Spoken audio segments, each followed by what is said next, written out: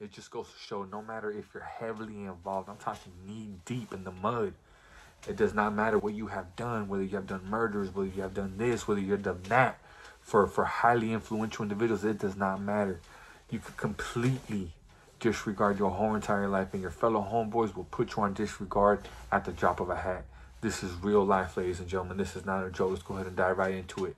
Thank you for stopping by. Please hit that like and subscribe button.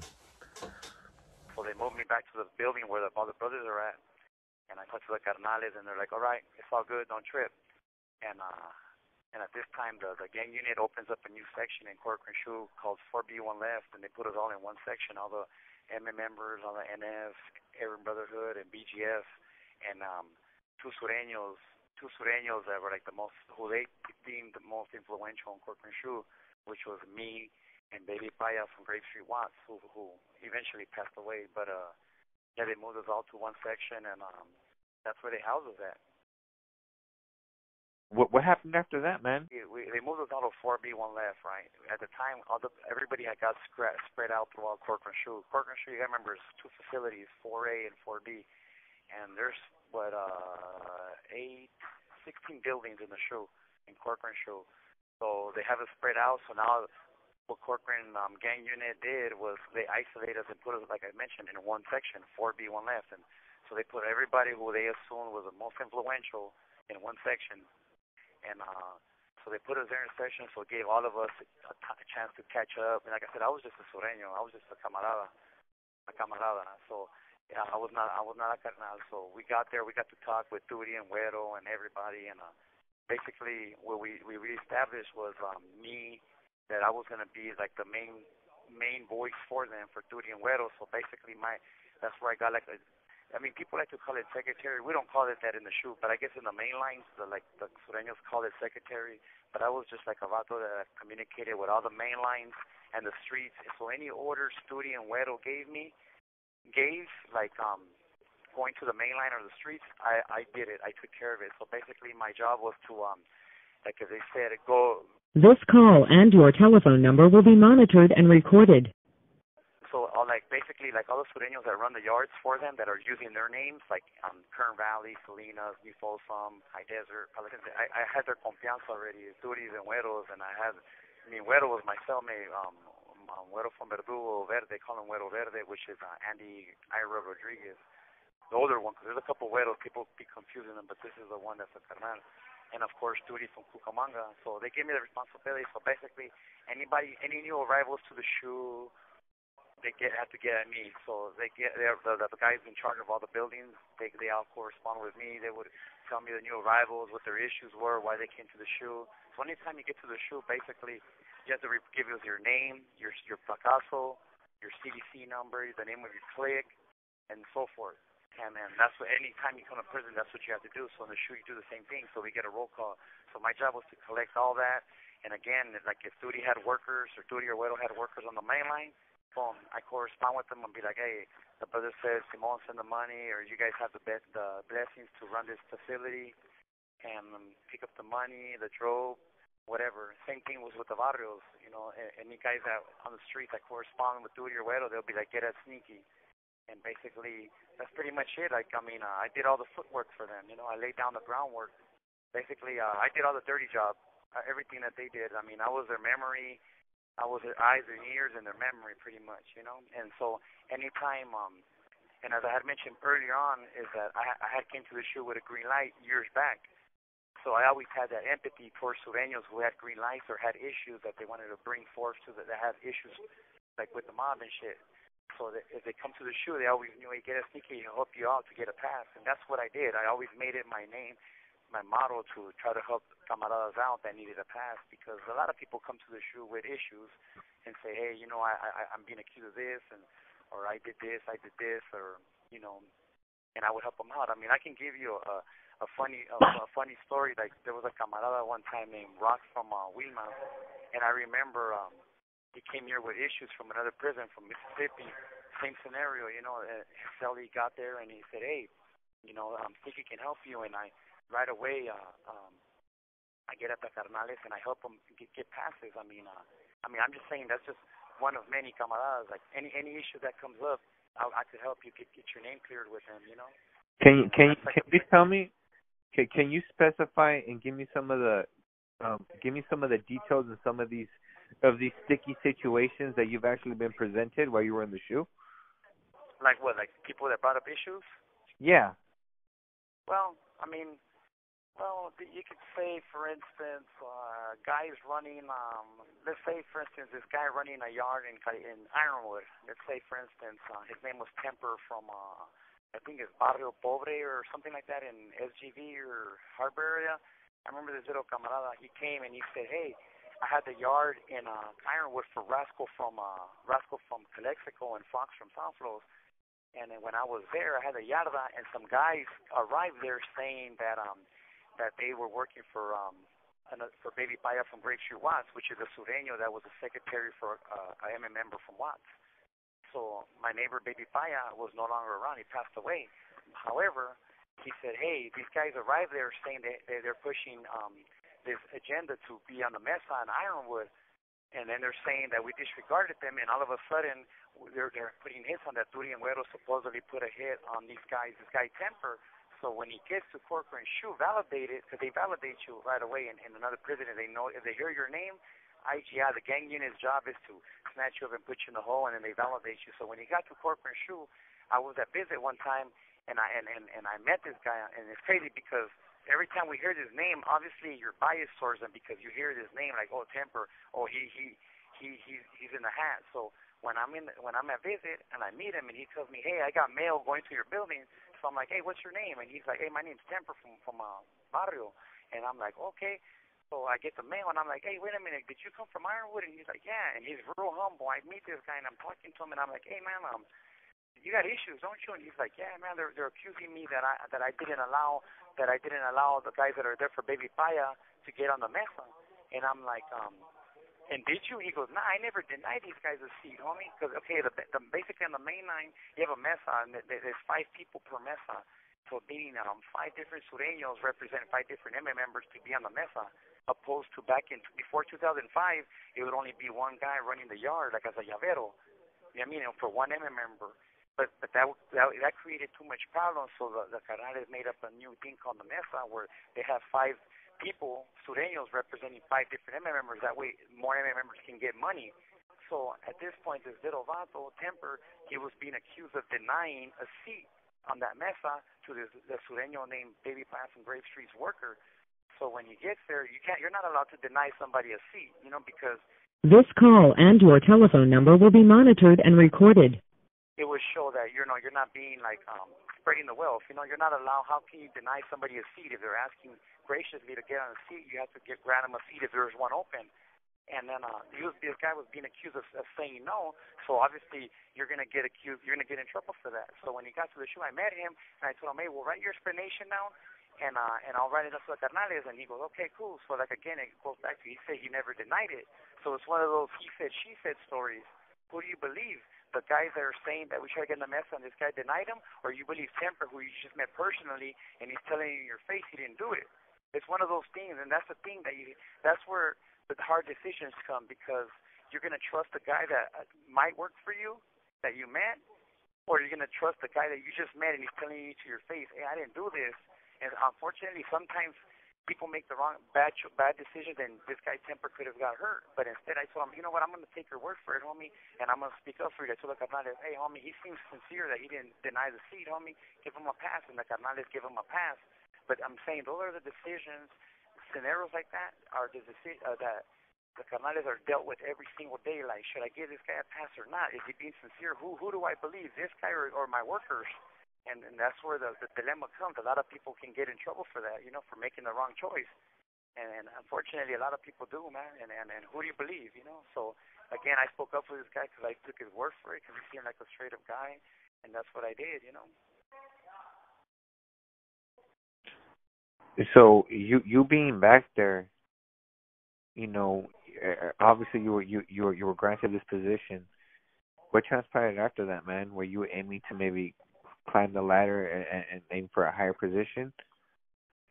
Well, I mean, I don't. This is, when you, how do you say, like, that's something like I mean, there's only like about 4 Sureños that are still active right now that are aware of this. Like I said, Wedo was my cellmate, and he was my friend, and he was new to the mob. He was only a carnal for about 10 years before his demise. But I mean, yeah, naturally, of course, I put him basically. The day he got made, I'm the first person to reach out to my contacts on the mainland. I contacted my little homeboy Silent from my neighborhood from East Side, and I put him on the mess up for Wedo to bring money in because my celly didn't have nothing. So you got to remember, I'm the first person that brought money to my celly's pocket. You know what I mean? And the last person to put money in his pocket before his demise. So naturally, of course, he promised me like, hey man, I know you have it in you to do everything, and I know you're down for the cause, and don't trip. One of these days, I'm gonna put your name up, and he did. He in 2013, he attempted to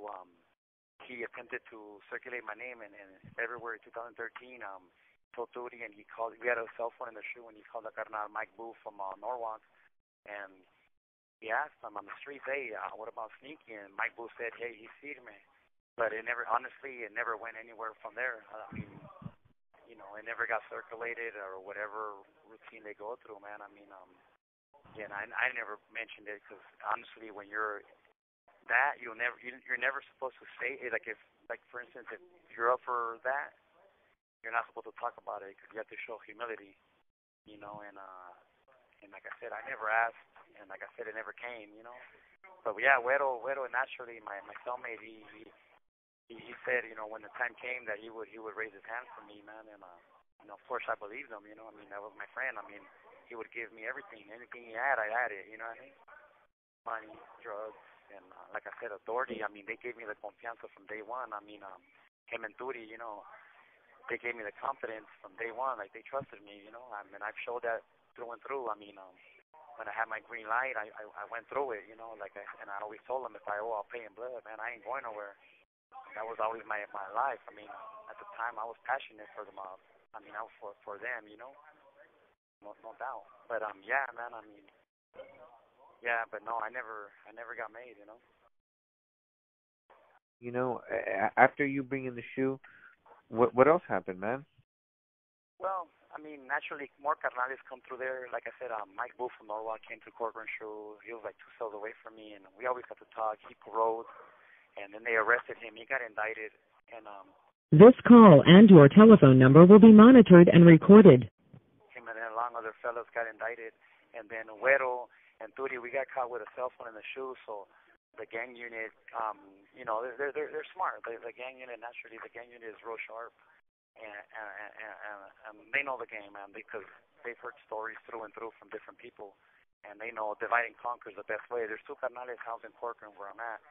So they separated them. All of a sudden, Wedo from Verdugo gets a chrono saying that he has a relative in Corcoran shoe. I mean, he has a relative working in Corcoran facility. All of a sudden, he has a relative after being housed there 10, 12 years. So they move him out, and they move him to Tehachapi shoe. When he gets housed at Tehachapi shoe, of course, he told Duty, hey, Sneaky's going to continue doing everything for me and running everything, collecting everything, and recruiting for me and everything. And Duty didn't agree with that. Duty thought, you're leaving, don't worry about it. Don't worry about Sneaky. And there was always that tug of war. Like, they were like, Sneaky's producing money, he's working for me now, and so forth. And I'm like, yeah, nah, it don't work like that. You know what I mean? Like, I'm helping out Wedo because he was my celly, and I'll help you out, Duty, because you're my homie, but there's nobody belongs to nobody, pretty much. So Wedo gets transferred to Tehachapi, and he lands there for a couple months, and then they move Wedo to Pelican Bay. But as soon as they move Wedo to Pelican Bay, we start hearing rumors on the main line that Duty is being requested to go to Pelican Bay. So at this time, Duty is being requested to go to Pelican Bay, and so me and Duty are having a rift in Corcoran because I relay the message, hey man, I'm receiving correspondence from all the main lines, from the workers that I'm in touch with, letting me know that you're not really being acknowledged on the main line, that you're supposed to report to the Bay. And he was like, yeah, no, and from there on, Wedo writes me a letter and tells me pretty much, hey, the Cowboy fan is out. cowboy fan, meaning, we try to use metaphors and letters or to try to avoid the gang unit because they read out our mail, so we try to use nicknames for everybody. So Cowboy Duty was a Cowboy fan, so he called him Cowboy, you know what I mean? Cowboy. So he said the Cowboy fan is out, don't be hoodwinked by him, et cetera, et cetera.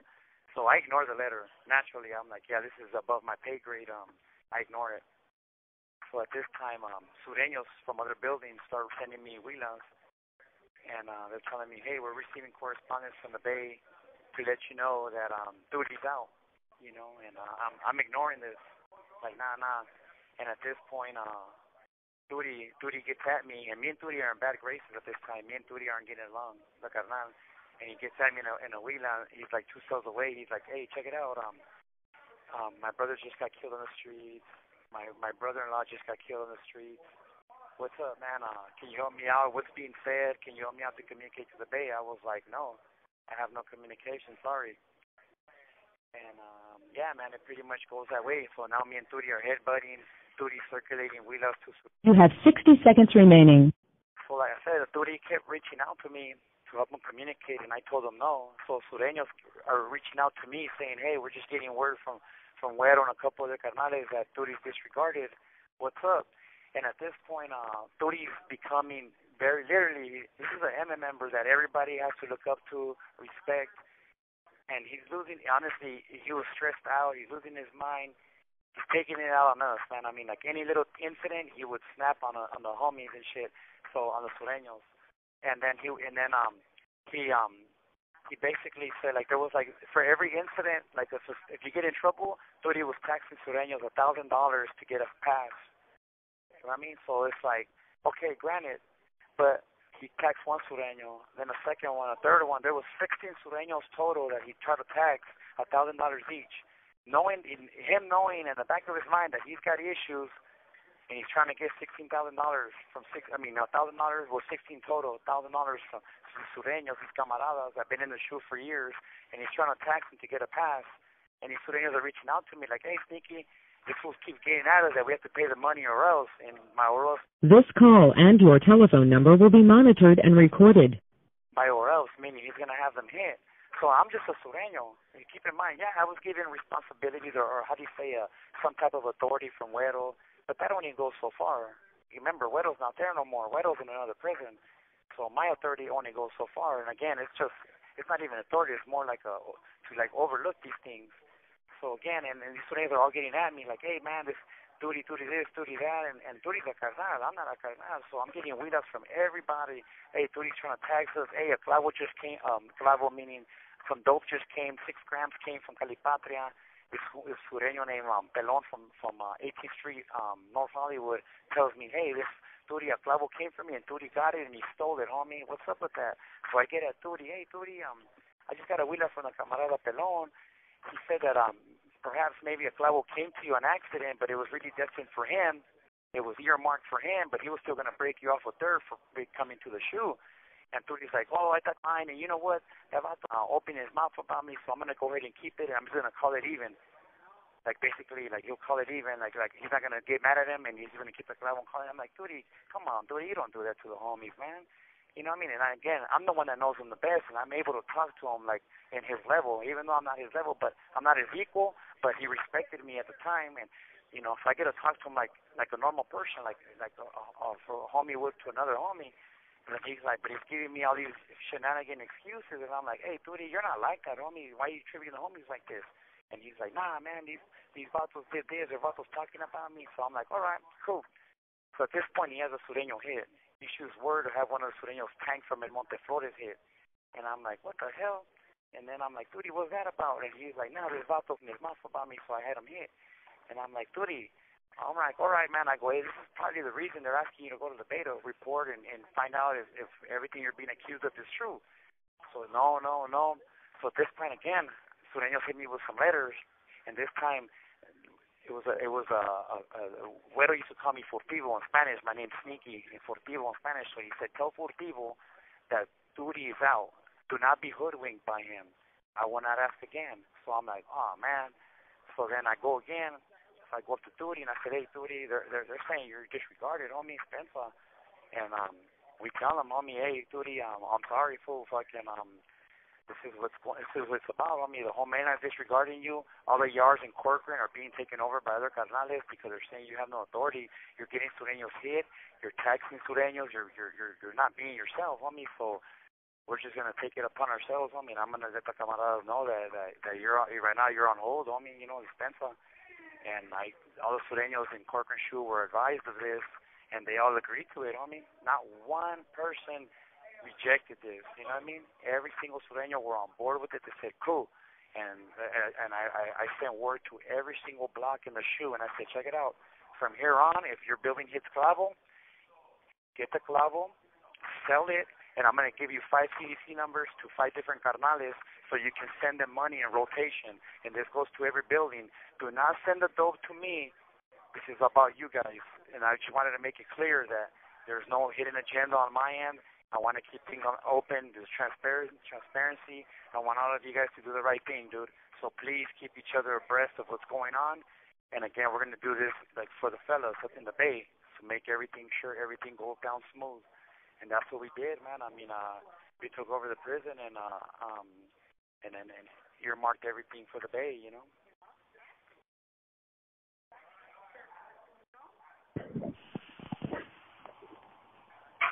And what transpired after that, man? What happened with him? What happened with his situation, man? With duties? Huh? Yeah, what happened with that?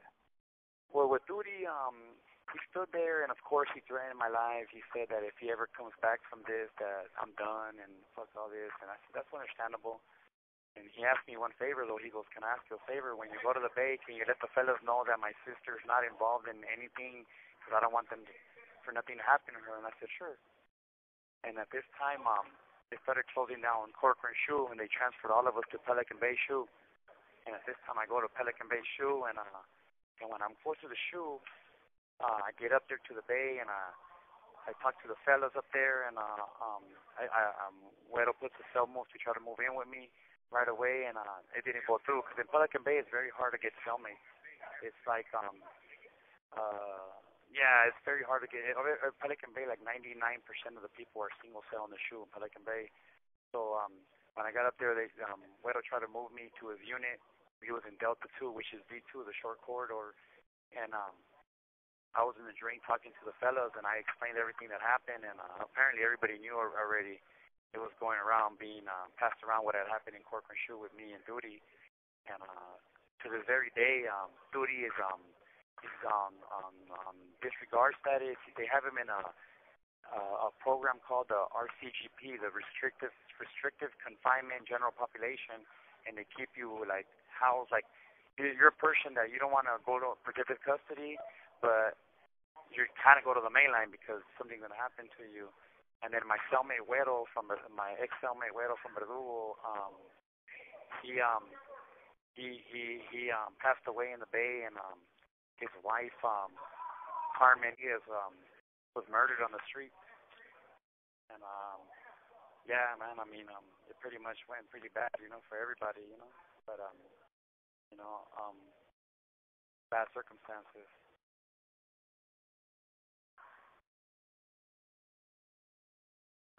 And what happened with you, man? What happened with you after that? Well, when I got kicked out, I was in the shoe, right? So when you're in the shoe, you land in a unit. And when I landed in the Bay, like I said, I did all my explaining. I talked to all the fellas. So as soon as you get there, in each building, in each section, they have like a thing called like a porter, right? So in one section, you're assigned to come out 2 days a week, and you clean all day. And so as soon as I got there to the Bay, the fellas assigned me to be a porter so I can run around all day. And the fellas in my unit trusted me, so they were like, "Hey, go ahead, that way you can run around all day." So I was out there running around. I hide the fierros. You do all the passing, fishing, yelling. Well, I ain't yelling because you communicate through a drain. In Pelican Bay, there's a drain on the floor, and you're able to communicate with all of the units. And you're able to yell, and that's how you pass messages.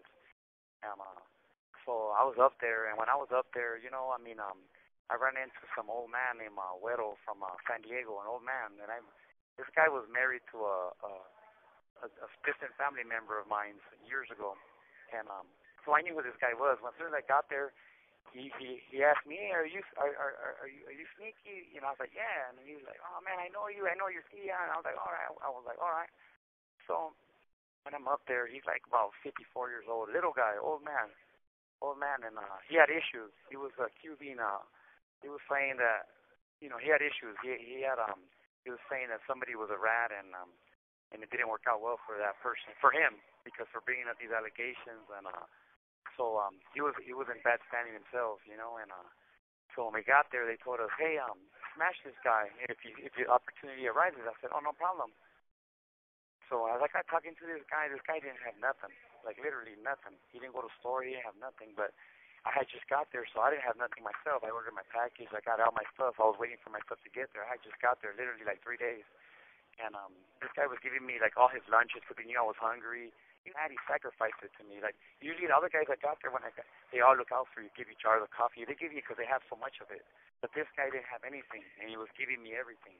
You get what I'm saying? Like you get 3 meals a day, and he will sacrifice 1 meal just to give it to me. You know, like here, because he you know, he liked me. And plus, like I said, he was married to somebody in my family a long time ago.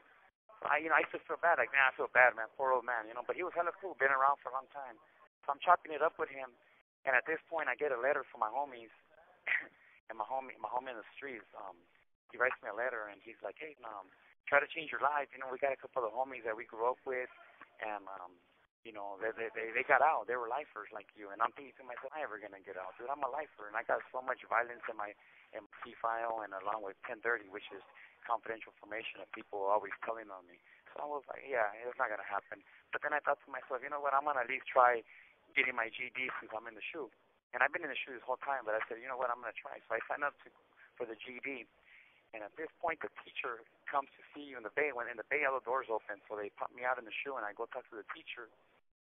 And when I'm talking to the teacher, I hear a door behind me opening, and I turn around, and it's the yard door, and it's that old man Wedo coming out of the yard, about to go back in his cell. But the cop forgot that I was in the day room talking to the teacher. So I turn around, and I look at the tower, and the tower's not even paying attention. And this guy Wedo's walking straight towards me. He doesn't know what's going on, that he's in bad standing. And I see him, and my first instinct is like, I'm going to smash it. How could I not? He's 54 years old. You know what I mean? And I'm in good condition. I'm like, oh, yeah. And as he's getting closer, I'm like, all right, I can feel my adrenaline rushing. And I'm like, all right, it's go time. And then he comes up to me, and he hugs me. He's like, oh, mijo, it's good to see you, man. You know, I mean, good to finally meet you in person. And you know, and then I was like, all right, man, and I gave him a hug. And even the teacher knew that 2 people being out at the same time in the day room is not allowable. And he was walking back, dude, and I was just like, you know, like I froze. For the first time in my life, I froze. I felt bad for this dude. I mean, like, for one, the stuff that he was being accused of, I didn't think it was right to some. And second of all, it's like, I don't know, man, like I never had to think twice, like having a conscience, so to speak, but this guy, he was real polite to me, real humble, and like I didn't have no hate towards him. So like usually you try to like picture, like anytime you go stab somebody, you envision like this hate towards this person, smash this fool. But I didn't have that for this person, and I couldn't picture myself like in my mind I hadn't pictured like nah, I couldn't do it, and I froze it. And when I went back into my cell, I came back to my cell and I had a math book in my hand, and I went in, and the fool had closed the door. And my neighbor knocked, an old man named Topo from Planton. He had a B number. He's been down since like 1978. And he knocks on the door, and he's like, hey, Sneaky, are you all right? And I go, yeah. And he goes, all right. And I go, all right now, homie. And I knew, you know, he asked me if I'm all right, meaning like, This call and your telephone number will be monitored and recorded. you know, he meant like, are you all right, meaning like, what happened, fool? You froze, you know, like, and I didn't say nothing for the whole day. And you have 60 seconds remaining. All I know about this guy is that he married a relative of mine like over 20 years ago, and I haven't even been in touch with this relative. But this guy, you know, like I said, he gave me everything he had, like you know, like I said, everything he had, and like it's probably nothing, a sack lunch, nothing, but it's something because he don't have it. He gave it to me, and like I said, all these other guys around me gave me everything because they had it. So anyways, I was just like, damn. And in my mind, I'm thinking, right, to the fellas, because people are gonna start asking. My neighbor didn't ask; he was being polite, but the younger guys, which are the pit bulls, they're gonna be asking like, "Hey, homie, what happened, homie?" They're gonna be asking like, "What happened?" And so, sure enough, I'm thinking, I'm racing, trying to kind of come up with an excuse or a scenario to tell them, and I'm thinking, dude, and I know if no matter what excuse I tell them, all it is an excuse. You're still gonna have to answer up for it. People are gonna be mad. Why didn't you hit this dude? Or why didn't you smash him? Why didn't you do this? Why didn't you do that? So either I'm gonna get stabbed or very yelled at. My career wasn't over. It's not. You don't get that in trouble for it, but you're gonna get in trouble. So yelled at, looked at bad, frowned upon, whatever you want to call it. You're gonna be looked at wrong because you froze. That's weakness in prison. You never show weakness. One thing people don't respect are cowards. So sure enough, I was just like, fuck, what do I say? What do I say? And honestly, I could have came up with so many excuses because I've heard so many excuses, and I could have. And I'm not a dumb person in that sense, but I was like, you know what? I don't even do. I'm cool. I'm cool. Like honestly. And people say they get tired of prison. I didn't get tired of it. I just grew up. You develop feelings, you develop things that you didn't have before. And honestly, none of this to me. And I forgot to mention that in 2014, right before I went to the Bay, I stopped using drugs. So again, I was sober when all this was going on. So again, more things ever made sense to me. And again, I have been high for all my life. Before this, before 2014, I was getting high every single day. So a lot of it didn't matter to me. That's why it was I was numb to the idea of prison to begin with. So now I'm sober, and again, everything's clarity. Everything's making sense now. I'm like, oh man, this is nothing. And then all of a sudden, this happens, and I'm like, man, this ain't even worth it. Like I'm in prison. Again, I'm sober, so I'm like, man, I feel like I'm in prison. This call and your telephone number will be monitored and recorded. And that's another thing. If I wasn't used to doing my time alone, I've masked it for all these years with drugs, so I was not used to doing time, and I'm sitting there and I'm like, man, look at it. So at this point, they have the Ashker settlement happens, which means Ashker versus California, which means a lawsuit happened to the CDC where they sued the CDC to say that they're not allowed to have people validated in the shoe no more.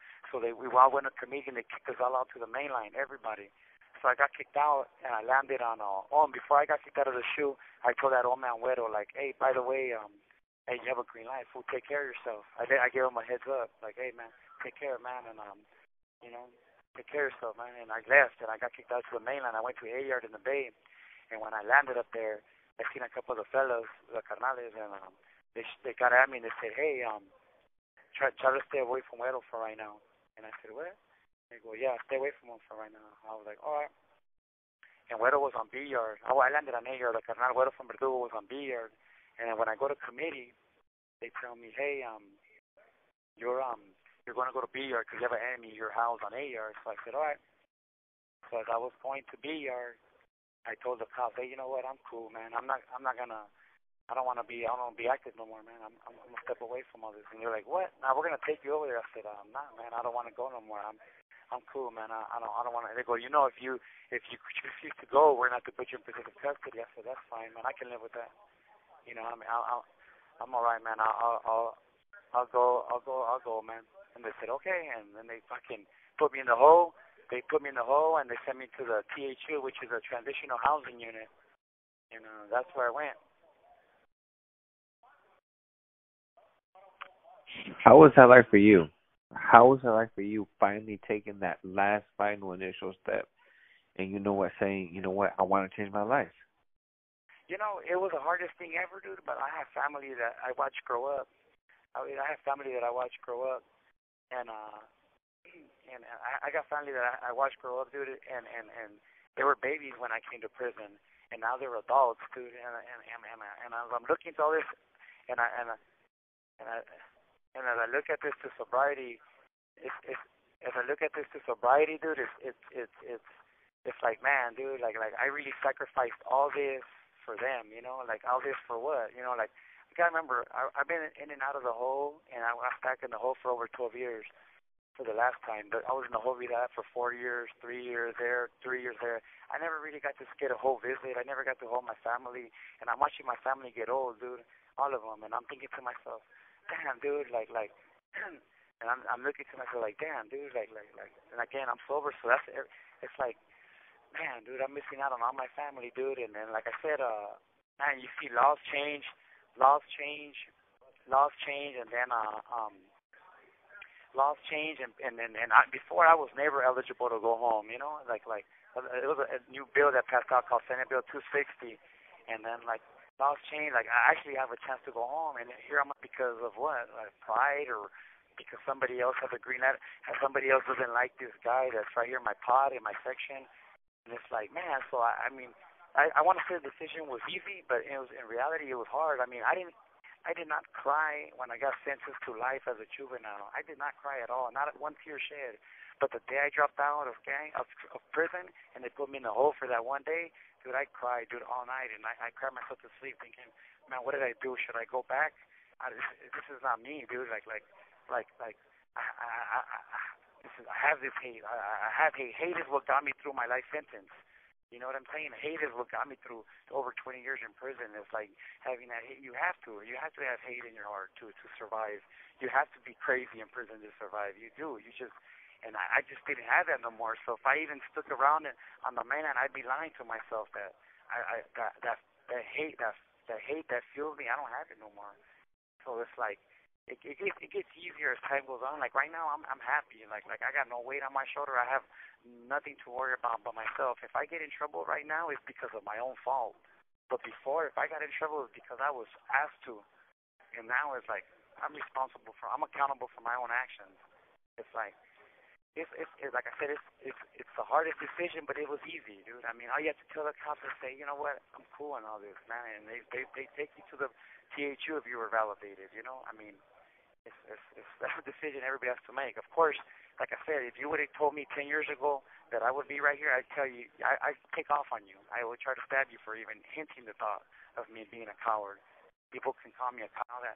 I can be all that, but I have a family, you know, and I'm going to go home one day, and I hope I go home and earn my freedom one day, but it's like, you have to. That's a decision a person has to make, you know. I mean, I conformed to somebody's rules and way of living just so I can fit in, dude. I mean, how is that tough? Like guys on the street that are putting in work and doing all this, you come to prison and you're told what time to wake up, what time to do this, what time to do that. And I'm not even trying to offend the fellas on the mainland. I have all my respect for them guys. They don't have to worry about me going to court against them. I just want to go home.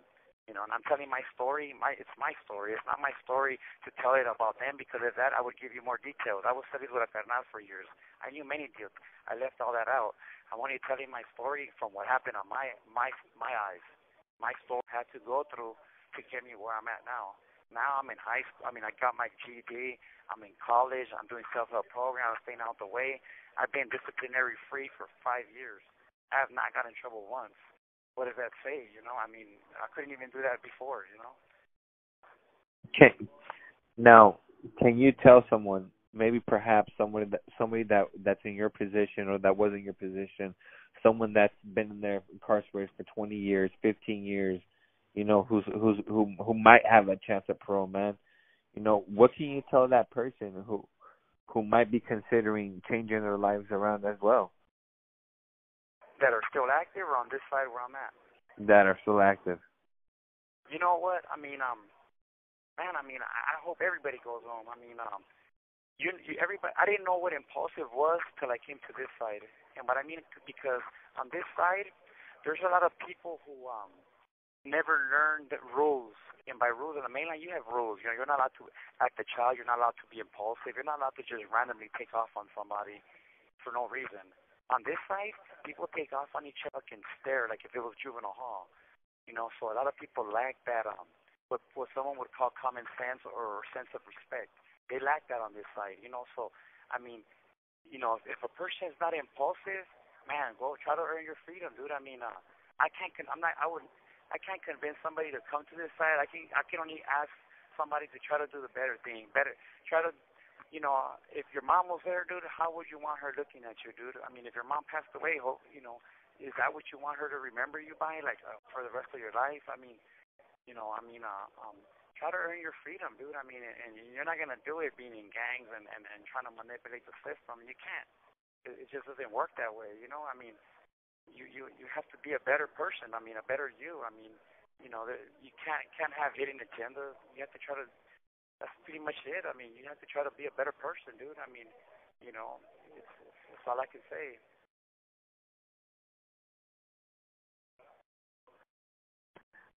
So are This you a call lot and your telephone number will be monitored and recorded. are you a lot happier having walked away from all this now? Is there any regret?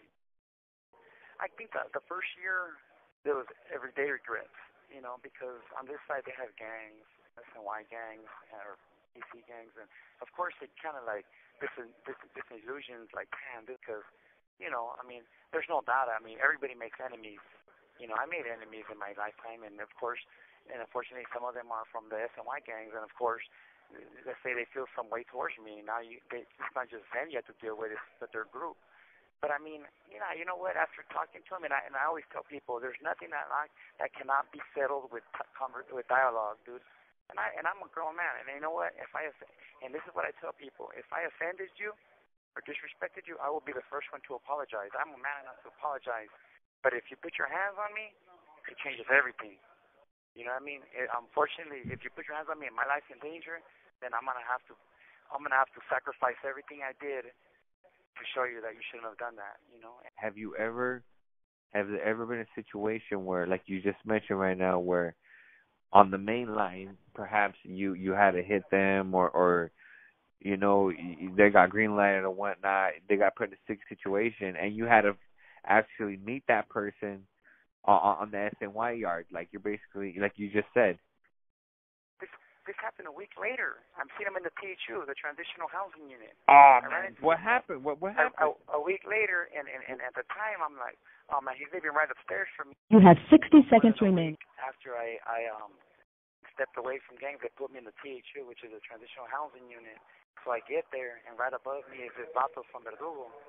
And I'm like, Johnny. So I'm like, hey, fool. I'm like, oh, man, I was like, I put a green light on him. And then I look, and I'm like, oh, I put a green light on him, too. And you had feedback from Black Angels, Ontario. Him, too, I put a green light on him. And I'm like, all right, cool. So, boom, we go to committee, and they crack me out. And I'm at their room sitting down. And then here comes this vato from Verdugo. And I'm like, oh, great, he's drunk at that, You know when you're drunk, it gives you that liquid courage.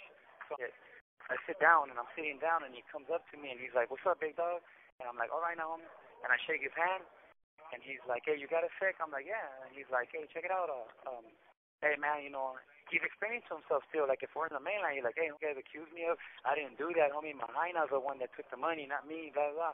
So I'm like, oh, he still thinks I was like, I really didn't care about why he had a green light. My concern was moving forward from here on, you know what I mean? Like, okay, what happened back?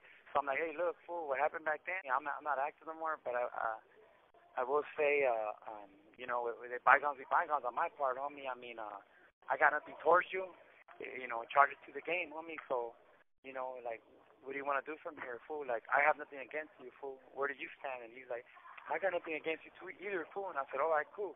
And that was it. I mean, it was that simple. I mean, at the end of the day, and I always tell people, nobody wants confrontation. I mean, no matter how Billy badass you are, nobody wants confrontation because you don't know how extreme or to what degree that person is willing to go. I mean, if you cross over to this side, chances are you don't want to get in trouble no more. Not going to go for everybody. I'm just saying for some. And luckily, this was that some, and he didn't want to get in trouble. So I'm like, all right, cool, we shook hands. Now, the other guy feed me from Black Angels. Nah, he didn't. He rolled it up again in the THU. He left. He told the cops he couldn't be there. And this guy's twice my size, and I'm glad. Apparently, he had some ill will towards me because he left instead of trying to talk about it like a man. I have nothing, and I always tell people I have nothing against anybody. What happened on the main line stayed on the main line, and for the most part, I can sit here right now with my conscience clear that I was not a bad person. Like I said, my job, and I took it upon myself to help people explain themselves to the carnales to help them get a pass. So I can sleep at night with my conscience clear, knowing that I don't have that much enemies. And the couple enemies I have, and it's crazy to say, they broke the rules. They knew the rules from the active side. You can't do this, you can't do that. Plain and simple. You broke the rules, so you had to be disciplined. I didn't come after them. I didn't write the rules. The rules were there. They broke them. So it's like, hey, man, if you got green light, chances are you had it coming.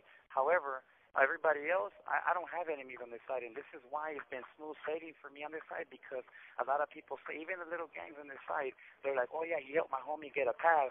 Oh yeah, I heard of him, he helped my homie get a pass. And that's how I want to be seen, like, hey, a voice of reason. And on this side, and for that little voice of reason that I provided in the past, there's groups of gangs on this side that escalated into an issue, and then they came and told me about it, and I gave them advice, and I said, hey, look, I'm going to tell you what I used to tell the homies on the main line. If it's not... This call and your telephone number will be monitored and recorded. The advice I used to always tell the homies on the main line, if it's not worth stabbing over, you let it go. And I'm going to be honest with you, hardly nothing is worth stabbing over, dude. Hardly anything is worth stabbing over. You know what I mean? So at the end of the day, it's like... a lot of people let me on this side, dude. They really do. After I give them advice, and I don't. Hey, you know what's crazy is helping people solve their issues helps me get through, because I feel like, oh, I was able to accomplish something by helping these people diffuse something. You know what I mean? So that works out for me, dude. I mean, like I use my negative influence in the past as a positive on this side to say, like, oh look, hey, get that sneaky, he knows what's up, and I give these guys advice, and I will never tell these guys no, and I will always give advice because. Hey, man, if I help you guys resolve one issue, cool. It doesn't disrupt our program, and at least you guys can say, oh, that guy's cool right there, you know? And it's true, man. Nothing is worth, nothing is worth, like I said, if it's not worth stabbing over the issue, you let it go. And nothing, like I said, nothing is worth stabbing over. You know what I mean?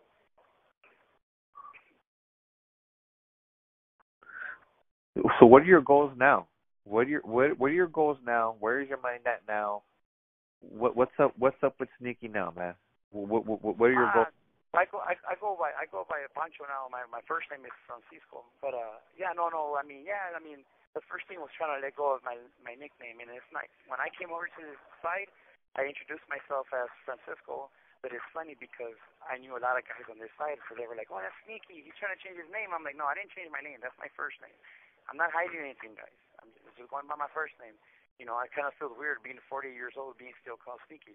No, but no. Now my whole thing is trying to earn my freedom, because I don't deserve it. I mean, face it, I'm in prison for killing somebody. I'm trying to earn my freedom now, and I'm letting my C file do the talking for me. Like I said, let the actions speak louder than words. I got my GD. I'm in college right now. I'm trying to get a degree. I'm trying to be a counselor if I get out. Hopefully, mentor at-risk youth. To, help them prevent what I had to go through. I'd rather show people to learn from other people's mistakes instead of your own, because, hey, that saves people a lot of headaches. And I'm trying to do that. I'm in college right now. I go to self-help programs like AA, NA, Criminal and Gang Member Anonymous, anger management, creative conflict resolution, prisoners of peace. I mean, I'm going through all these things now, and I'm trying to earn my freedom, man. I mean, I want to go home with my family, dude. I mean, I probably was a terrible. I was an absent parent growing. I wasn't a parent to my children, but I want to be a better grandfather. I got grandkids. I want to be a grandfather, dude. I want to be a good grandfather. I want to be there for them. I want to do everything that I missed out on, dude. I don't even know what a walk in the park is. I don't know watching the sunset. I haven't seen the sun in, other than when I go to yard for 2 hours a day. I mean, I want to do all the things that you see on TV that white people do. Yeah,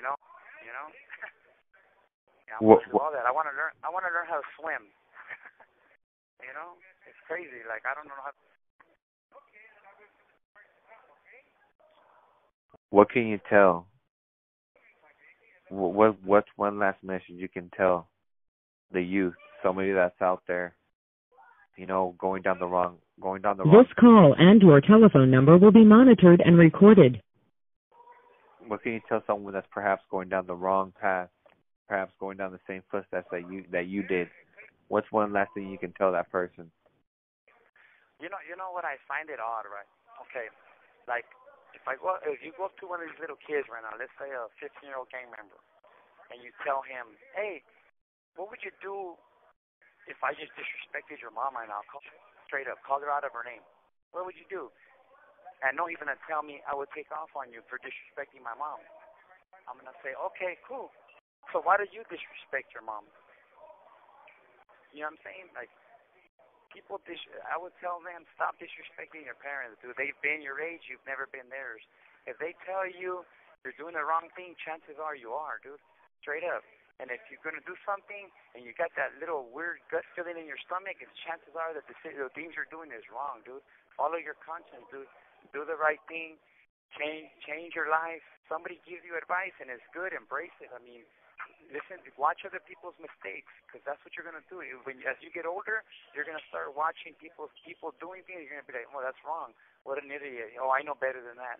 Be that kid that pays attention and do the right thing, dude. I mean, change your life. I mean, if you're hearing this story of mine, it's just to show you, like, hey, man, I had to go through just to learn my lesson. I've been in prison since I was 17 years old, you know, and I lasted over 20 years active as a gang member. I'm 40 years old now.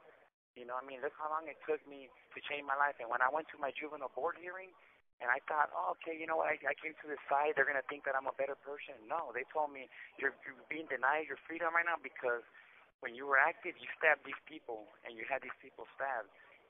And just know that everything has consequences. Just because it's in the past and you stop doing it doesn't mean it's not going to catch up and haunt you.